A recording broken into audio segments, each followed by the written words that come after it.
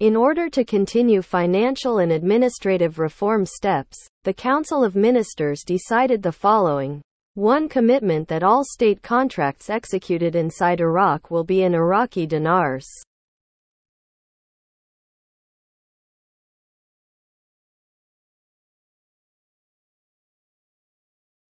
In order to continue financial and administrative reform steps, the Council of Ministers decided the following.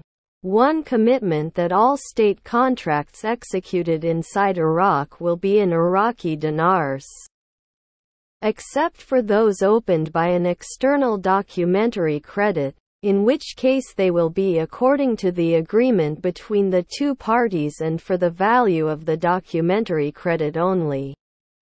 2. The Ministry of Planning will inventory all previous state contracts that were contracted in the US dollar currency, with the exception of those for which an external documentary credit was opened, and prepare a table of them, which will be sent to the Ministry of Finance and the Central Bank with the amounts of these contracts due.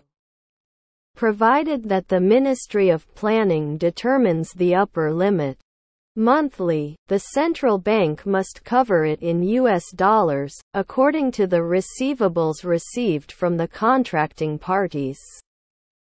The central bank covers these receivables at an exchange rate of 1,320 dinars for each US dollar deposited in the account of the Ministry of Finance.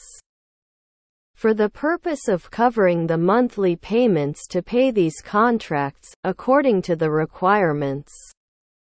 Work and exchange release orders that meet release controls. 3. Regarding Iraqi borrowers from government banks, including the Iraqi Trade Bank, in the US dollar currency.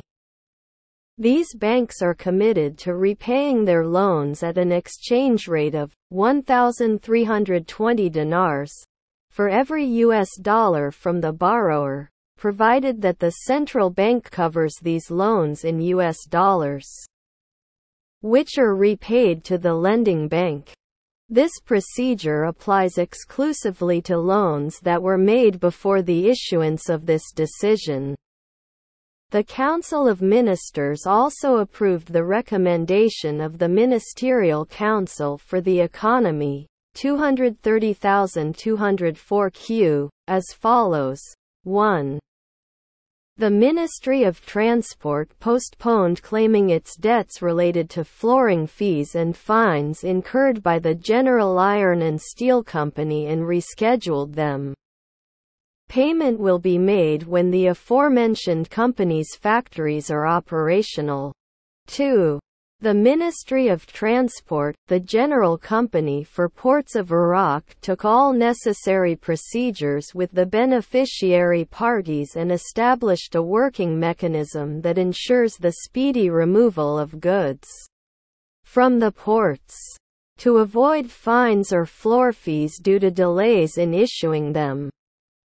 As part of the Council's follow-up of the energy sector and progress in implementing paths of reform, development and exploitation of gas wealth, the Council of Ministers approved the recommendation of the Ministerial Council for Energy, 23,083 of 2023, regarding the gas gathering and compression project in the Nasiriyah oil field.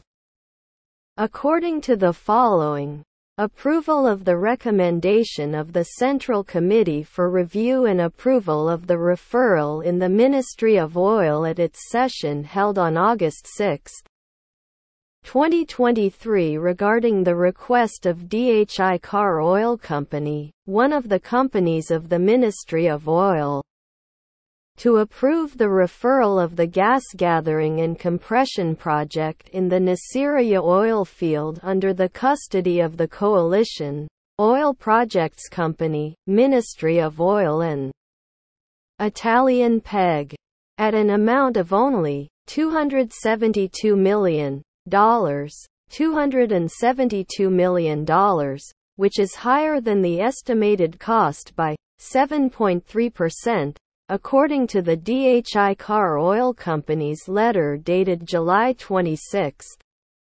2023.